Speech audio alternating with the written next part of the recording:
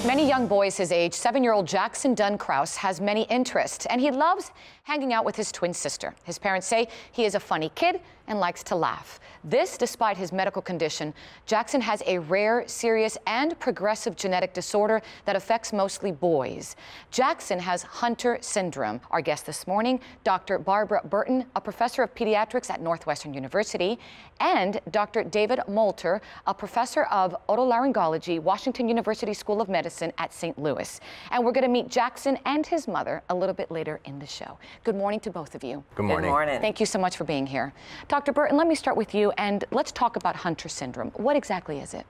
Hunter syndrome, also referred to as Mucopolysaccharidosis or MPS type II, is a rare genetic disorder that affects males almost exclusively. It is estimated to occur in about 1 in every 162,000 births. It's a serious and progressive condition for which we currently have no cure. And let's talk about, doctor, the physical symptoms that maybe a parent notices. When do they become noticeable? What happens? Typically, a baby with Hunter syndrome appears healthy at birth, but then at some point in the early years of life, symptoms begin to develop in multiple organ systems.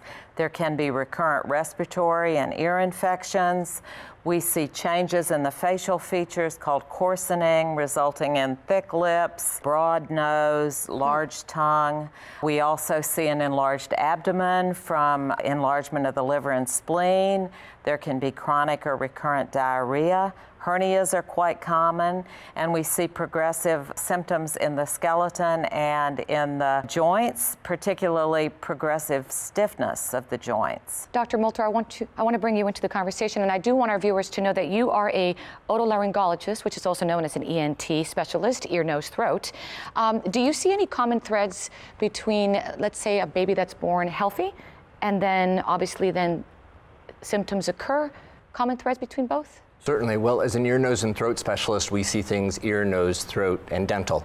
And so often this begins with a course of recurring ear infections, which may lead to placement of tubes, sinus infections, upper respiratory infections, and changes in the facial features. We may see coarsening of the tongue, enlargements of the tonsils or adenoids, and may see some changes in the teeth, which are often described as being peg-like. These symptoms by themselves are certainly not a red flag and are common experiences with childhood. It's when they're associated with other findings, such as a hernia or the coarsening of the facial features, that should begin to raise a red flag for Hunters. Dr. Burton?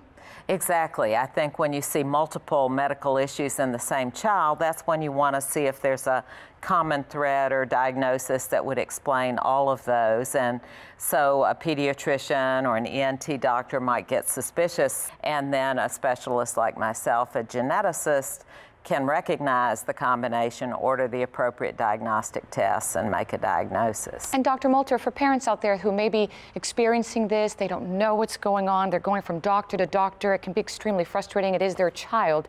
What would you say in terms of maybe educating them and helping them so they can find the answers they need? Well, it certainly is challenging. It's when you find that you're reaching challenges outside of the norm that referral to a geneticist would be appropriate. All right, Dr. Molter, I know you have to get going. Dr. Burton, you're going to stick around because thank you so much, Dr. Molter, for being here this morning.